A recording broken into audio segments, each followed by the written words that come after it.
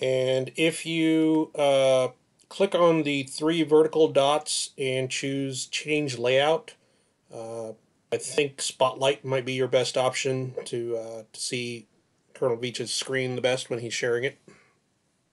Oh, okay. I thought you were talking about my screen. So, Sam, I was just going to put it on presentation mode. I assume that's the best way for me to do it. Let's give it a shot. All right.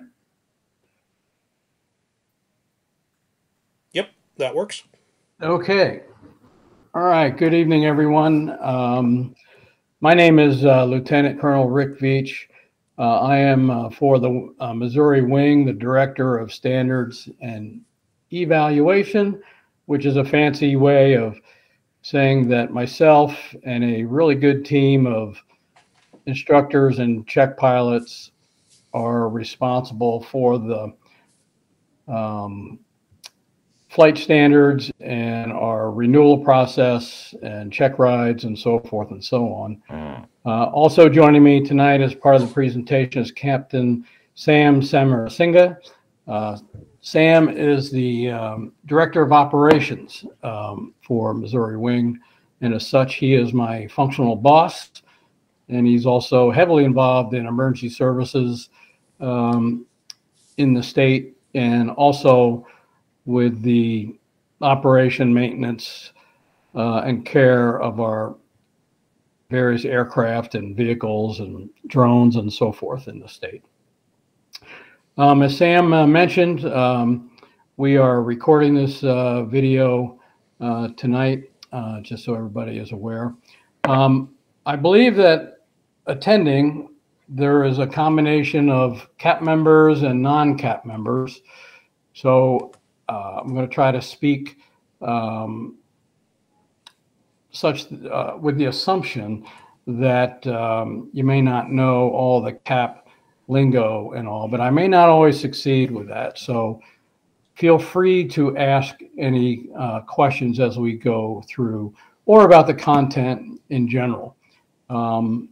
So if you can use the hold up a hand symbol on the screen to raise a question, Sam will monitor that. Or if you know how to use the chat function, you can use that as well. Sam will monitor that and he will interject with any questions and so forth. And if you can't figure out how to do any of that, just don't be afraid to unmute and interrupt. We'd be glad to entertain any questions as we go through the presentation. All right, so the overall agenda tonight is, try to go through the opportunities to become a pilot within Civil Air Patrol. And within that, what are the opportunities for pilots who are in CAP, but for whatever reason are not current anymore and have become rusty and would like to get back at it as a pilot. And then we're going to touch on the onboarding process, just how, what's our procedure for getting new to CAP pilots flying for Civil Air Patrol, and then the same thing for non-current pilots. So drilling down a little bit more on the objectives, really we're going to focus on CAP senior members. We're not going to talk about cadets tonight. And want to go through the processes and requirements, whether you are new to CAP and you already hold a private pilot certificate, or maybe you are a CAP member who just got your private pilot certificate outside of CAP and now you want to start flying for Civil Air Patrol. And really the processes for both of these two categories are virtually the same. But then also we have current senior members who might be thinking about, well, gee, can I get my private pilot's certificate using CAP resources? So we'll touch on that as well. We're going to talk about the processes and the training opportunities, as I mentioned, for CAP pilots whose currency has lapsed for whatever reason. And we'll talk a fair amount about funding, because there's various things we can do that are funded, and then there's additional things that we can do that are not funded. That is, the senior member pays for use of the aircraft and so forth. And also, as part of that, the availability of instructors and so forth is also an issue, and we'll touch on that. And then I'm not going to get too much into this, but just touch briefly on some of the requirements for training in our qualification standard. So what I'm not going to cover tonight is, as I mentioned, I'm not going to get into CAP cadets. Civil Air Patrol has a very robust program that's been in place for 2 or 3 years for CAP cadets. They have the availability to receive scholarships from national to get their private pilot certificate within Civil Air Patrol. So that's very nice, but we're not going to go through that tonight. Also, for the wing and across national, the amount of small unmanned aircraft systems or drones has been increasing quite a bit and will continue to grow, and is becoming a new total category of flight force. But that is a not totally, but a significantly different process. And I'm not going to get into that tonight either. And also, this discussion tonight is mainly centered on airplane, single engine aircraft. And so we're not going to talk too much about gliders, although Sam might talk a little bit about that later on. Okay, so what are the minimum requirements to fly an aircraft within Civil Air Patrol? So Civil Air Patrol has lots of regulations, and one of them is Cap Reg 70-1, which governs all of our rules for flying airplanes within Civil Air Patrol. And in there, it says to operate as a CAP pilot or glider, you have to be current with an FAA private pilot or higher certificate, and you have to be qualified as an FAA pilot as well. And what that really means is that you are current enough to have a flight review and so forth to fly a CAP pilot.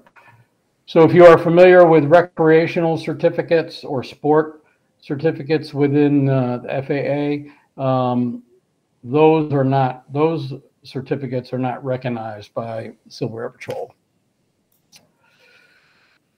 CAP has a aircrew professionalism course that you need to take. It's a one-time requirement that's needed as well. And in Civil Air Patrol, we are required to take a flight evaluation with a check airman every 12 months. The FAA requires that pilots have a flight review every 2 years, but within Civil Air Patrol, we require it every 12 months. And in CAP, if you're in Civil Air Patrol, you would recognize that in order to fly Civil Air Patrol airplanes, you have to have at least reached level 1 in the education and training program. Rick, let me step in for just a quick second. Kind of the overarching minimum qualification to be a CAP pilot is a willingness to serve. It's looking for an opportunity to donate your time, flying for a purpose. Rick's been a member for quite a while and does a tremendous amount of flying that helps support our operations. But it's been a great volunteer organization for those of you who are still considering joining CAP. The opportunities that we have to fly our cadets and every once in a while fly a real world mission makes the effort that we go through to maintain our currency proficiency, the check rides, meeting all these requirements, it definitely makes it worthwhile, at least for me personally. So if you're looking for an opportunity to fly and have that flight time do some good, CAP is definitely a great organization for that. Absolutely. Thanks, Sam. So these are the minimum qualifications to be a CAP pilot. I'm going to talk a little bit about flight instruction. What is permissible as far as flight training that you can receive in a CAP aircraft with CAP instructors? And you'll notice at this point, I'm not talking at all about what is really allowed under all circumstances or what is funded. This is what is possibly permissible. So in the Civil Air Patrol, it is possible for you to receive flight instruction in a CAP aircraft with a CAP instructor to receive a private pilot certificate or further ratings or further certificates such as instrument, commercial pilot, so forth and so on. And I'll touch on those a little bit later because there are some significant restrictions around some of those. Then within Civil Air Patrol, there's a whole list of instruction that takes place that some of it is funded, but it is aimed at onboarding new members into Civil Air Patrol, the familiarization training with the aircraft, perhaps if it's in a new area of airspace or the airport, the training involved with that. And then there's a fair amount of training just how to operate and deal with the qualification system within Civil Air Patrol, how to arrange use of the airplane, so forth and so on. That's all part of the onboarding process. There's also training available for people, as I've mentioned, who are rusty or haven't flown for a couple of years to come back and fly for Civil Air Patrol. We have training available for some of our aircraft have a avionics system in it that's fairly advanced called G1000, and there's training available for VFR level flight visual flight rules, and also for instrument flight rules training for G1000 use. Civil Air Patrol will also provide training for you if you on board or you're very familiar with a Cessna 172 and you get rated in the 172 in Civil Air Patrol. So Civil Air Patrol will also provide training up to certain limits for you to become rated in their other aircraft, such as a Cessna 182.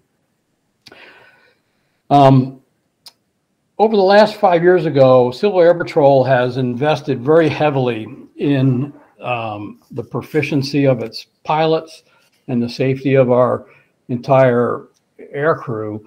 And they've really put their money where their mouth is because more than 5 or 6 years ago, to maintain proficiency as a Civil Air Patrol pilot, it was pretty much on the members' own dime to fly Civil Air Patrol just for proficiency. But now there's a fair amount of funding available for that, and you can go up with an instructor if you so desire to improve your proficiency in whatever your rating is. And you can get training as part of the proficiency flights to get ready for a Form 5. A Form 5 is our title, Civil Air Patrol's title for our check rides. We call that a Form 5. And then if you want to tow a glider, we provide training that's required for that as well. So all of the training that we provide, particularly under the CAP qualification-related training, is governed by a series of standards that was put together about 3 or 4 years ago that provide, in some cases, a fairly detailed syllabus. In other cases, just a sort of an overview of what's required. But nevertheless, there's a standard that covers every type of training that we are able to do in a CAP airplane. So now I'm going to get into eligibility. So all these things are what might be permissible. So now we're going to talk about eligibility. So first of all, and again, this is all in our 70-1 regulation, any CAP member is authorized to use CAP gliders and balloons, although Missouri doesn't have balloons, for initial or transition flight instruction for any FAA certificate. So you could join Civil Air Patrol, and once you get through being a level 1 and so forth, you could immediately you are immediately eligible to receive training in a glider to get your certificate for glider flying. Now, I'm not saying it's funded, because it's not, and you may have trouble finding an instructor for it, but you are eligible for that. This would also cover the situation where if you are a private pilot in airplane single engine land and you're interested in getting transition training to get rated in a glider, senior members are eligible for that as well. So another category of eligibility is for cadets and CAP transport mission pilots. In Civil Air Patrol, a CAP transport mission pilot is typically a pilot that has at least 100 hours of pilot and command time. So it's not much experience. Most pilots will get 100 hours of PIC time within a year, at least, after getting their private pilot certificate. So it's not a whole lot of time. But once you are certified, or excuse me, you're a CAP transport mission pilot, then you are authorized to receive flight instruction in powered aircraft toward an FAA certificate rating. So that would mean once I am a CAP transport mission pilot, I'm going to go back a little bit, I can use CAP resources, in other words, the airplane, to receive training to become instrument rated, as an example. Now, as I'll get to, it's not funded, and you have to find an instructor, but you are eligible. And I'm sorry, was there a question? CAP transport mission pilots are, we would use them on actual missions to transport aircraft, personnel, equipment. They would not be able to take part in our search and rescue actual flying yet. That is where the CAP mission pilots come in at 200 hours PIC. But we do occasionally need aircraft that are moved around for maintenance or to help support missions or to move emergency services qualified personnel from their home bases to a mission base. So the transport mission pilots are, a great starting point for a new CAP pilot. Okay. So going further with some of the restrictions under eligibility. So if a CAP pilot who is not a transport mission pilot, in other words, this is a CAP pilot with less than 100 hours of PIC time, but he does have a private pilot certificate, he's got a few further restrictions under him. So as long as he's got a private pilot certificate, though, and he's been a CAP member for at least a year, he can obtain that same training in the CAP aircraft and with a CAP instructor. But he has to have been here for a year, and it does require the written authorization from the wing or higher commander. So generally, that in the past has not been a big issue. It just depends on the situation. So all other senior members. So in other words, if you join Civil Air Patrol and you do not have a private pilot certificate, in order to receive training toward that, it requires the written authorization from all the way up the line to the national commander. And not only that, but that authorization only is granted if the member lives more than 2 hours drive from a commercial flight training facility. So for all intents and purposes, you, as a senior member, you cannot receive training in a cap airplane, even if you wanted to self-fund it, unless you already have a private pilot certificate. There's probably not too many areas in the country that would be under this or over this 2-hour drive time. I'm sorry, somebody's got a question? Yep. The section about holding at least a private pilot certificate or higher does mean if you've got rotorcraft, glider, or balloon, private pilot or higher, that will count to meet that eligibility requirement. Yep. Yep. And that goes back to that transition training that I mentioned earlier. Okay. So what about funding? Authorized obviously does not mean funded or available. So we're going to talk about that for a little bit. So as I mentioned, flight instruction in an airplane. Now I'm not talking about gliders at all here, but flight instruction in an airplane for your initial private pilot certificate is essentially not available. I would also say that, to Sam's point, if you are a rotorcraft or a helicopter pilot, and we get a fair amount of those that come into Civil Air Patrol, the Army helicopter pilots and so forth and so on, and they are looking to get their airplane private pilot, they can do it. And typically those folks have a little bit easier time finding an instructor, just because I think Civil Air Patrol bends over a little bit more for ex-military personnel that come into Civil Air Patrol, but it's still self-funded in that case. And that's what I'm referring to right here. Flight instruction for transition training is not funded. If you are a private pilot and you want to get your instrument rating, that's great. But if you do it in a cap airplane, even though the instructor will be free, the airplane is not funded. And in case, if you're wondering what it costs to fly Civil Air Patrol airplanes, this is our current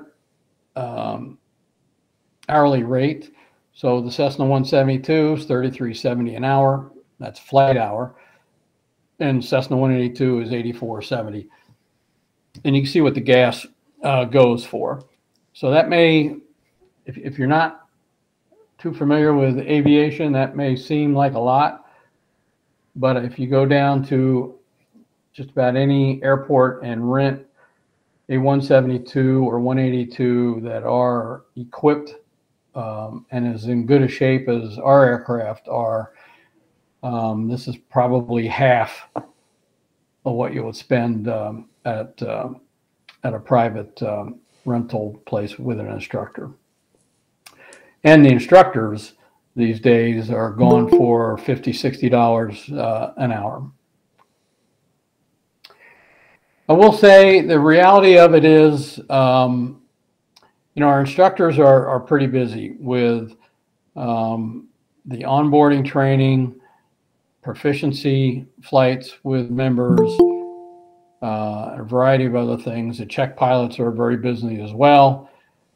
And trying to find an instructor that has the time that it takes to meet with somebody on the rhythm and frequency that it takes for somebody to be successful in getting another rating is hard to find. I'm not saying it doesn't happen. We've had a few people that have gotten their instrument or gotten their commercial certificates in this manner, but I wouldn't count on it. But it is possible. So what is typically funded with instructors? So this is where I would say 99% of the time, there may be delays and all, but we can team up a pilot with an instructor, and these are funded flights within Silver Air Patrol. So I'll go through the process in more detail later, but if you are a new CAP member and you've gotten your level 1 and you're ready to go, and you have a private pilot certificate, you will be eligible for funded onboarding training within certain limits. And I'll go through that here in a bit. All same thing with return to flight. So rusty pilot, same thing. That's funded as well. If you are a private pilot but do not have a high performance endorsement, which you need for the 182 or a GA8, which we used to have in the wing, this is funded within Silver Air Patrol now.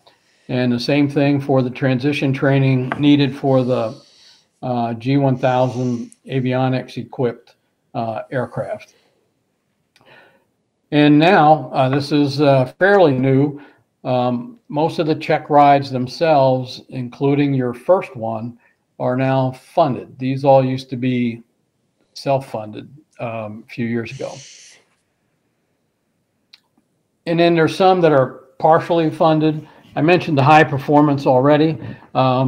This is really a matter of how long does it take the pilot to become proficient in the training. And frankly, with the funding levels that we have right now, we are able and we try to be reasonably lenient with this because we want, we're trying to encourage people to get their training in advance.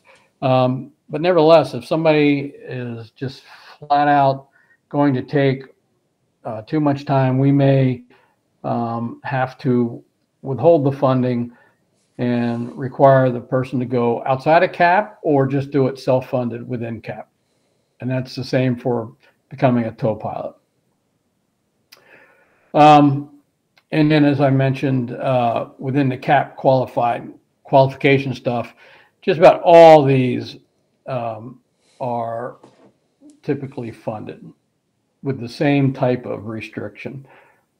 So if you are joining Silver Air Patrol and you haven't flown in 20 years, and the last plane you flew was not anywhere near a Cessna 172, and you don't know anything about modern avionics, it might take you more than the 2 or 3 or 4 onboarding flights that CAP typically will fund.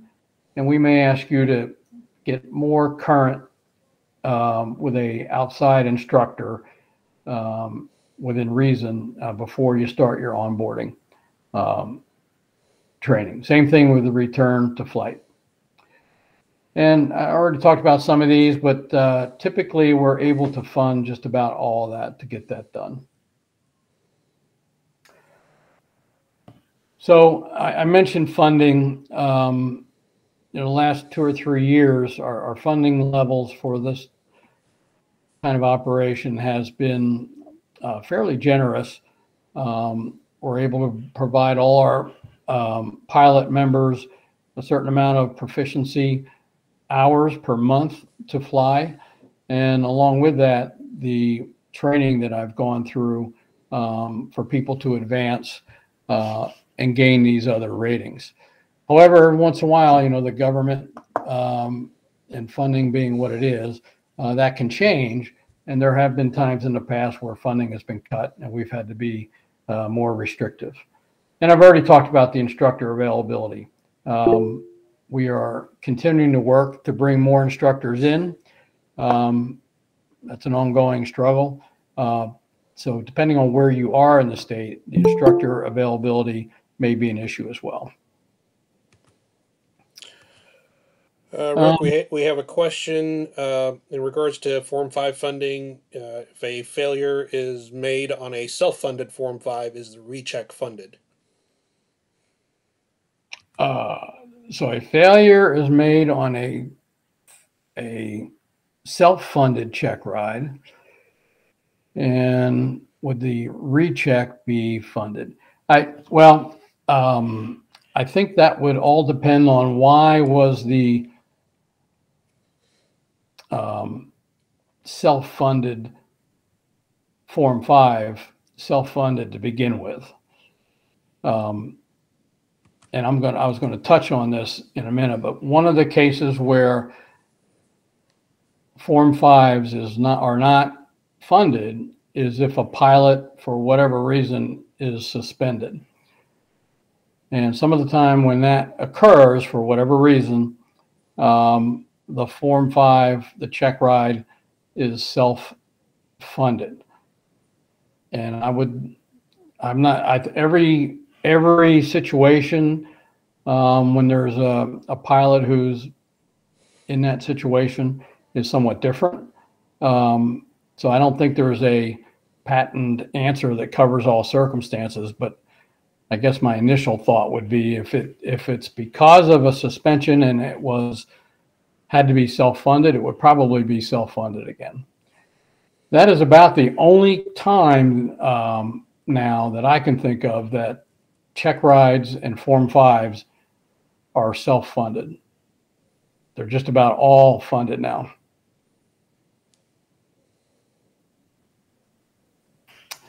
Okay. So a point I wanted to make on just general funding for CAP pilots. I already mentioned the funding for these.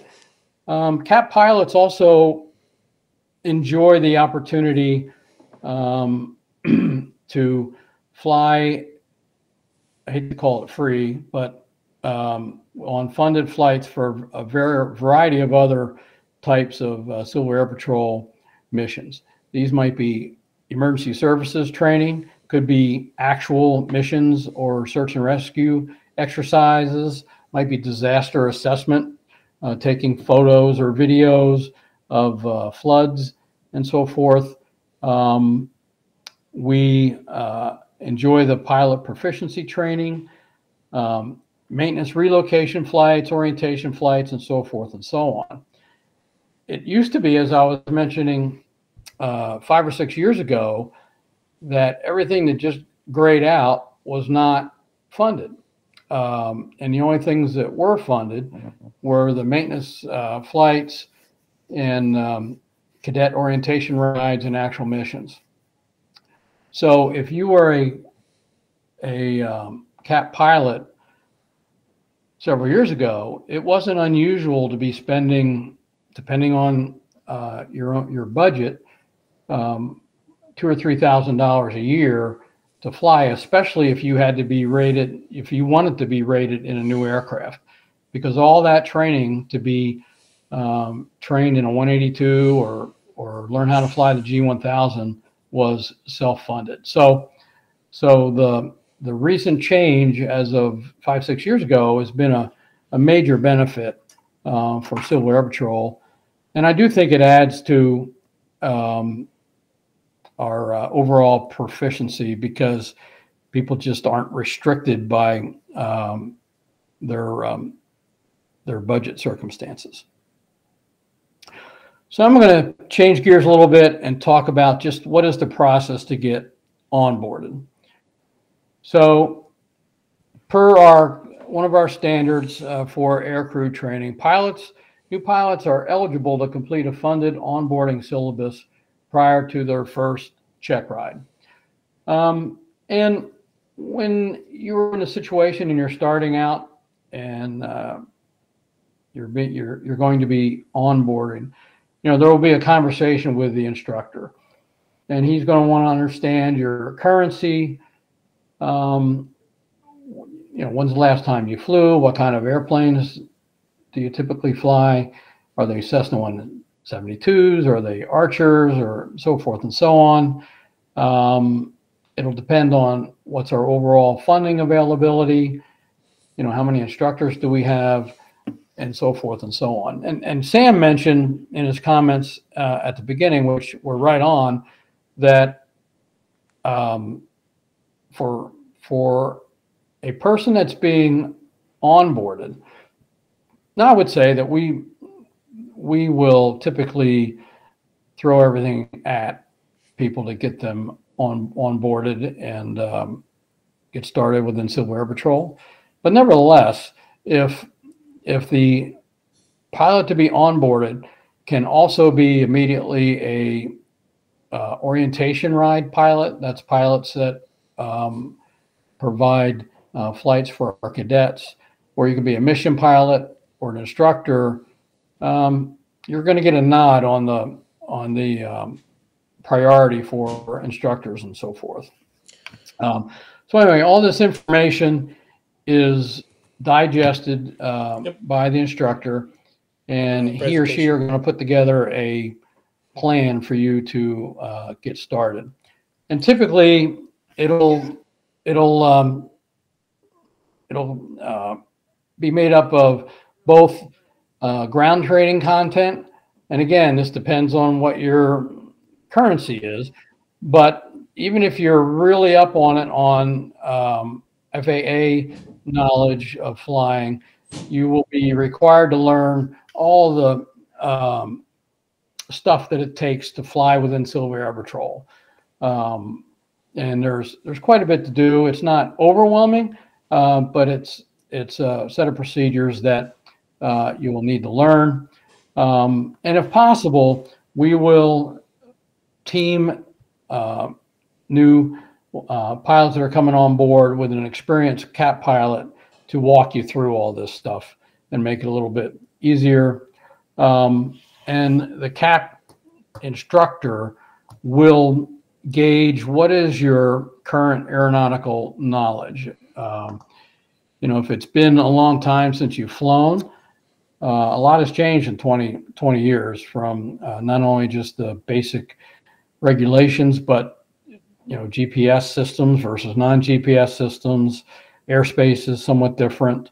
There's just a lot that has changed, and they may recommend that you actually go and do a VFR pilot refresher course with Sporties or one of the other online schools to get that done. And then from a flight training content,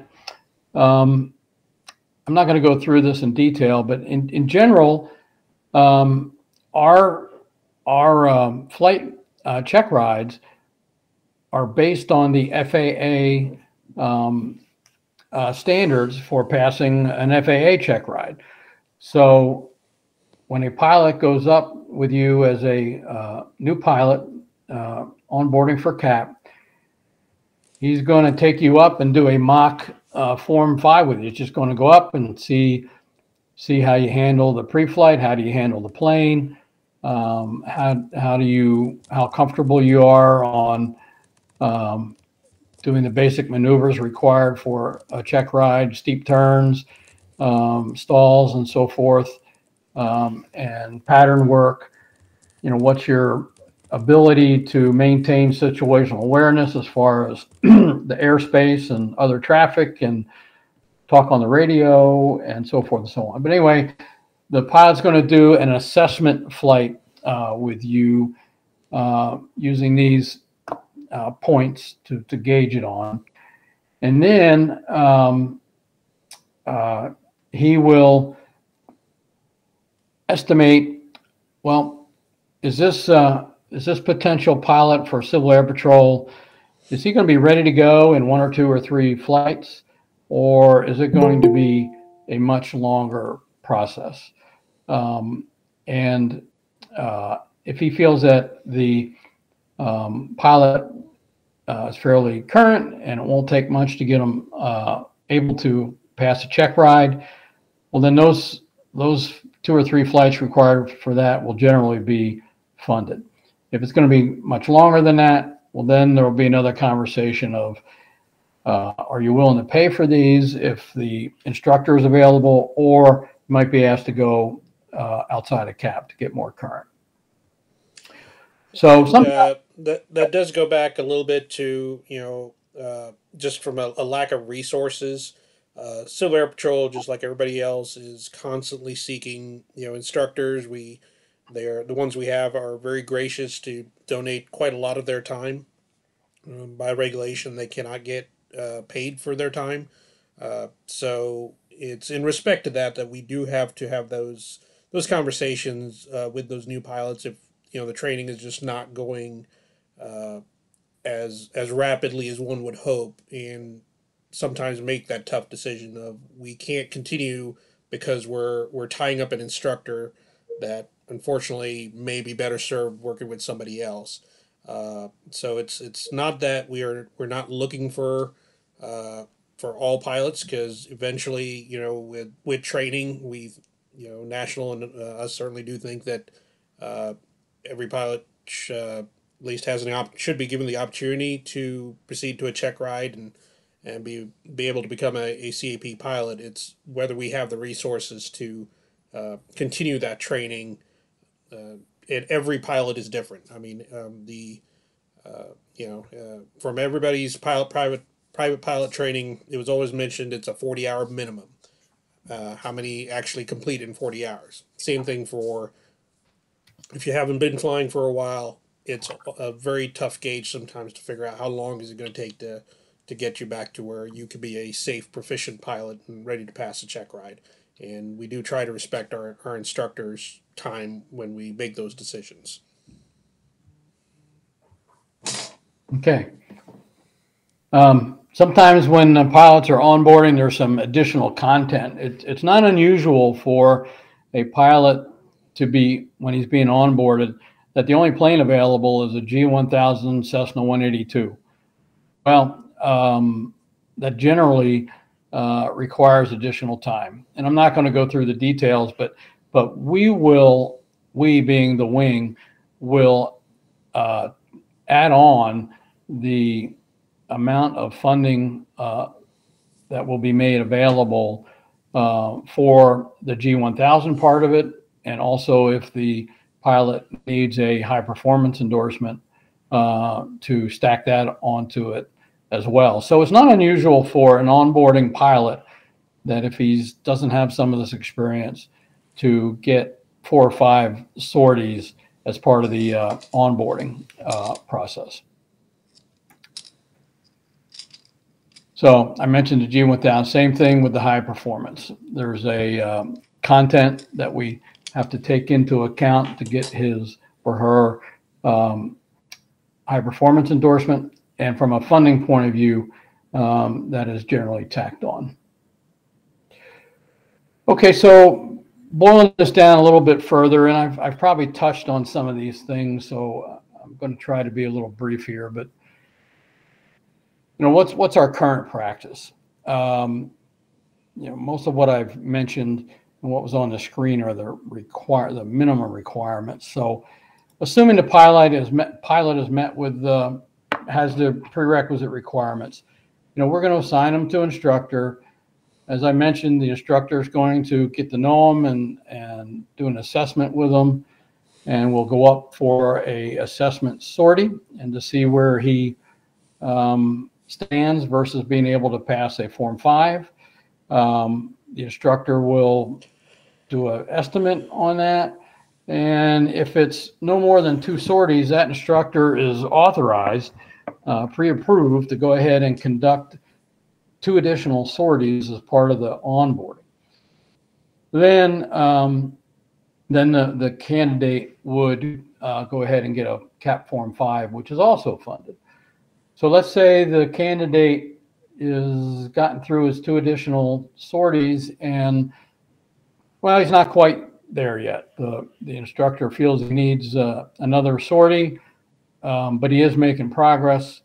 That instructor will have a chat with me or Sam, and typically if the trend is in the right direction, we'll go ahead and approve it, and and go ahead and fund that flight. On the other hand, if it starts to drag, then eventually we'll require that the pilot switch over to self-funding or go outside of Civil Air Patrol. And already talked through all this, so kind of walked through this already. And as Sam mentioned, sometimes the availability gets to be a major issue, and it depends on where in the state it is with the availability of instructors and the aircraft. So, okay. You know, the return to flight is almost the identical process. I just want to touch on a little bit, though, is it depends a little bit on the funding of why the CAP pilot is rusty. So if, as I mentioned, came up in that question, if the pilot has an unsatisfactory Form 5 or suspended for cause or mishap or anything like that, again, every one of these kinds of situations is different. So the use of the word may here is prevalent. But depending on the situation, the return to flight process will be dictated by a customized training syllabus, again, depending on why the pilot was suspended. If the pilot was suspended because of a failure of a Form 5 or a similar event such as that, the director of Stan Eval, which is me in this case,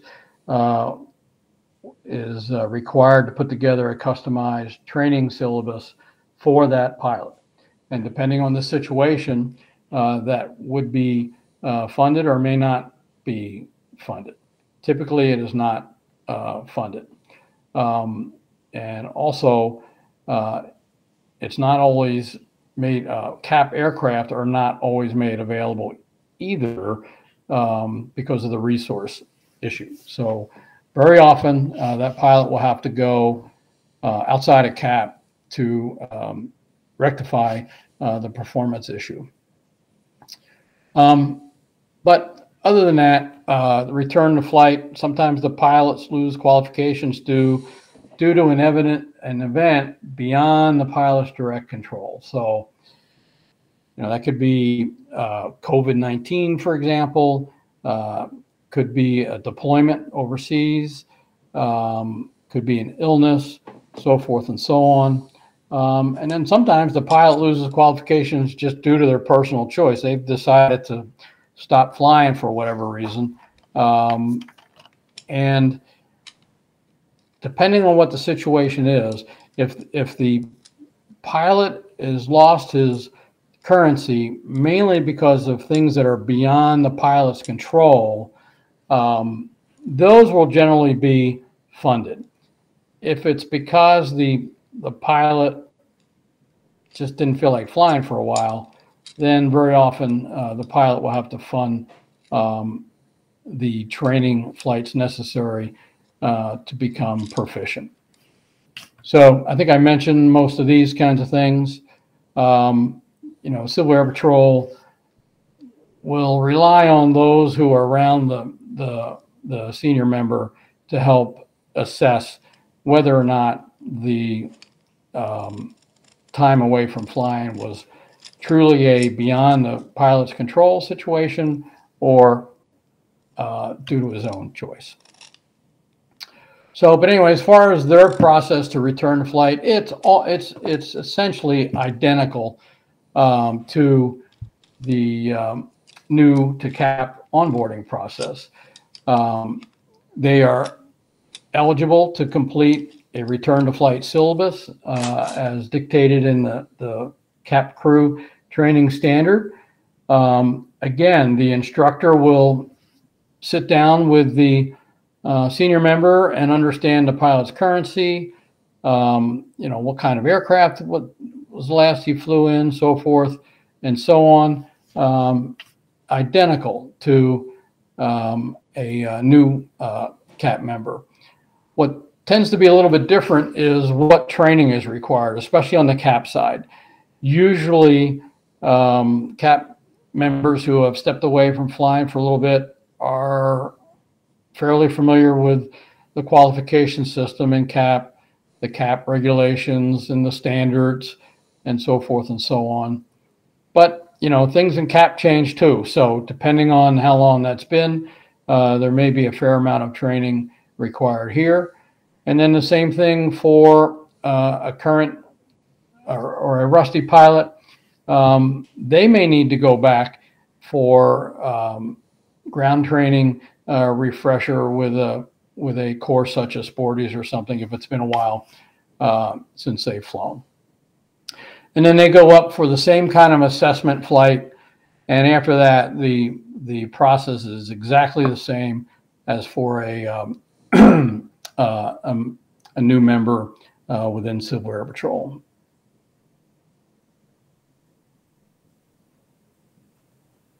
So this is all just the same as a onboarded flight. So I guess with that, we'll turn it over for any questions. Or Sam, did you want to comment on gliders?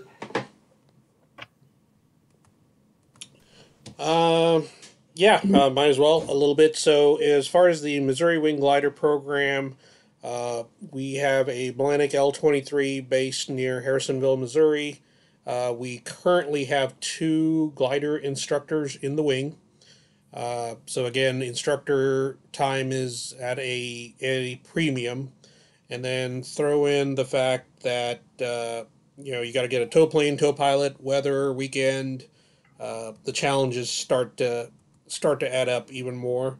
But if you are either interested in a glider rating or have your glider rating, we can, I'd definitely like to talk to you at some point and see if we can start boosting that program as well. Opening up the floor to any questions.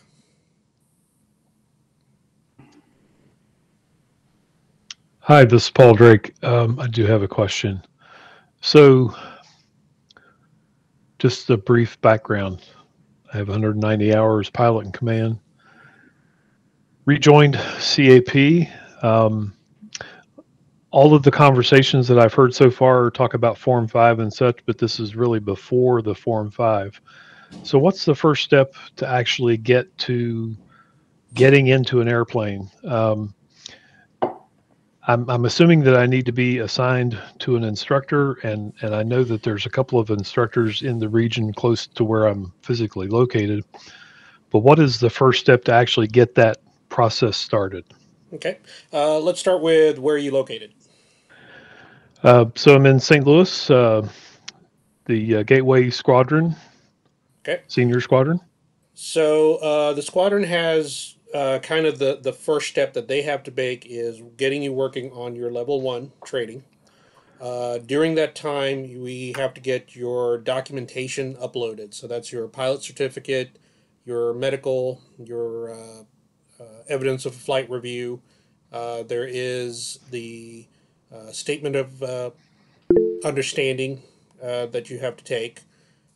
Those are all in OPS-Quals. The squadron can also start training you on WMERS, which is our Web Mission Interface Reporting System, which is how we manage the aircraft. Once you've been paired up with an instructor, then it becomes a scheduling process between you, the instructor, the aircraft, the weather. And what we do ask all the squadrons to do going forward is, if they've got pilots who are struggling with getting that scheduling done, is reach out to either Lieutenant Colonel Veach or me, and we'll see if there's an opportunity to bring in resources from outside that location. Just to give you an idea, Rick, how many instructor pilots do we currently have? About 13, 14. Yeah, we've got about 13 instructor pilots, and they're of varying activity levels. Given their day jobs and how much time they're able to donate. And obviously, geography is the other part of where are those 13 located? Do they happen to be close by enough to do that? So, as far as first steps, if you've got the documentation done, you got the level 1 done, next step would be working with your squadron to see about, all right, having an instructor that's willing to work with you to take that next step. And then again, we would ask that squadron if that's taking longer than what we'd hoped for, to try to get a hold of Colonel Veach or me to see if there's anything else we can do to help with that. Yeah, Paul, I would say being in Gateway Squadron, you're in pretty good shape compared to some of the areas in the state. Yeah, we actually have only about 3 instructors between John Martin, Gil Frank, and Blake McCall that are routinely available, sort of routinely. Dave Shalinsky is maxed out teaching at SLU, and we can never catch up with Hans with his corporate job. Yeah, so I guess in that respect, I've gone through the level 1 training, and I'm basically, I think I'm ready to pair up with an instructor, but I haven't seen how that step gets kicked off at this point. I would recommend you just get with Keith and Okay. team up with an instructor, and then work out the availability with that instructor. That's normally how the process goes. And I'm going to put up, before we close, I'm going to put up our contact information on the screen. You can always send Samurai an email as well. So now what we would do is turn around and contact the instructors in that area anyway. So I would just go get with Keith and the squadron there, and that's your best way to get started. They also have a lot of good pilots at the squadron who aren't instructors, but who you could mentor with, or they would mentor with you and help you weave through all the obsquals and whimmers and all those other mysteries that we get into in cap flying. Yeah, the other thing is both the aircraft in St. Louis are G1000, so unless you've got G1000 prior experience, there is a ground school that has to be done. It does have to be led by an instructor, but a qualified pilot can at least help you get the button pushing, become a little more familiar with it. I have about 3 hours in the elite aviation, the elite ground school. So I've started the journey. Yes. Yep. So all right. Well, great. Yeah, and that would help. So Colonel Veach would be the approving authority of that outside training for the G1000, so that you don't have to go through the ground school and cap again if needed. Oh, I'm going to need it. There was a question in the chat. After successful Form 5 and approval to be a VFR pilot, but before achieving transport mission pilot, are there any funded opportunities? There is one very limited funded opportunity in that there is one what we call a proficiency profile for VFR pilots that basically gives you about an hour and a half to where you have to go accomplish certain tasks. It's a certain number of takeoffs and landings, and if possible, do some air work. So there is some, but it's not meant to be that is your only flight time, ideally, because otherwise, if you're only flying an hour and a half a month, it's really not enough to either build the time or be proficient. You can use Civil Air Patrol aircraft self-funded while you are a VFR pilot. Again, we have proficiency profiles that we call corporate profiles, where it tells you these are the tasks that you have to do. The only difference is who is ultimately paying for the cost of the flight and the fuel. CAP does have a restriction against using CAP aircraft for personal flying. So we do have to be very careful about that, of what the primary purpose of that flight needs to be in line with those profiles. Does CAP require a instructor or second person on the flight? Nope. Once you get your Form 5, if you are qualified in that aircraft, you can fly solo. While you're onboarding and training, obviously, you are required to have an instructor. We do always encourage that they take up a crew so that the air crews can get benefit as well from any time that an aircraft is up in the air. They get to practice their skill set as well. It's not just all about the flying.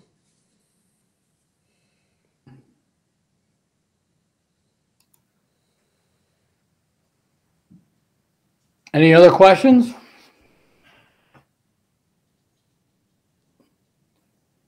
All right. Well, I appreciate everyone attending tonight. And for those of you that aren't current members of Civil Air Patrol, I definitely encourage you to give us a look. And if you're a pilot, we will reach out and help you start to fly with Civil Air Patrol. As Sam mentioned, sometimes, I don't know how to say this, but the best members that join that want to fly want to provide a service for Civil Air Patrol as part of that.